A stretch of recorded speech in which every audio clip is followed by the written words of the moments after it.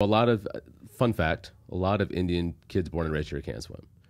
Okay, not that they have like not like we have webbed feet or anything. Like our parents won't take us swimming because they think like the pools are dirty and stuff like that. So we don't. A lot of us don't swim. My girlfriend got a full ride scholarship to Rice for swimming, and so when she found out I don't swim, I'm like Indian people. I mean, I'm not stereotype. The Indian kids here don't swim, you know. And so anytime she meets any of my friends, she's like, "Let me ask you real quick. Can you swim?" No.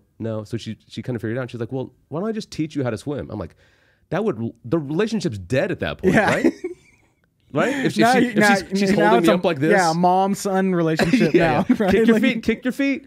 And I'm not scared of water. I'm not jump in a pool and die, but I'm not gonna, you know, if my kid ends in the 8-foot part, I'm like, okay, we're fishing for kids. Have you ever seen any videos, or maybe have you heard of Imler Swim School? Okay, it's like a kid's. Okay. All I can think about is your girlfriend teaching you like this. So Imler Swim School is for like 6 months old up until they're like 5, and they probably have for older stuff. So my kids did that. Yeah. And so what they're doing at the first class is like water babies.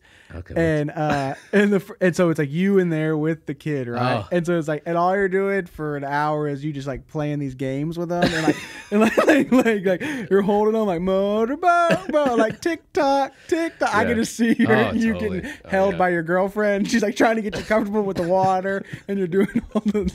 Dude, she told me like you should learn as a survival skill, but I'm like, but we're just not going to go anywhere near where I'm going to need that, you know? Yeah. Like now she wants to start going camping.